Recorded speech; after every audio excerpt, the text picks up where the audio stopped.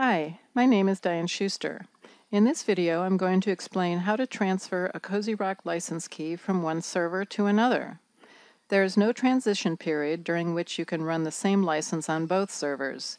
You must be completely finished executing packages on the server being decommissioned before you move the license key over to the new server.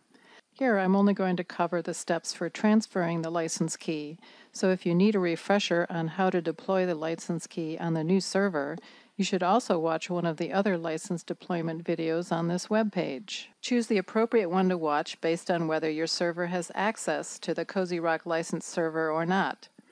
Those videos have a lot more information related to deployment of the license key, such as what to do if you don't see the license application on your server and what permissions need to be set.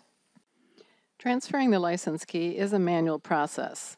Before you start the process, be sure you have the license.dat file from the server that's being decommissioned. And the next step is to go to our website. It's www.cozyroc.com/customer, and you can reset your license record from there. And you will need the license.dat file to complete this process. After you've reset the license record, press the Remove button in the license application. And now I'm going to show you how to do that. Go to Start, and then All Apps, and then scroll down and find COZYROC SSIS Plus, and then click on License.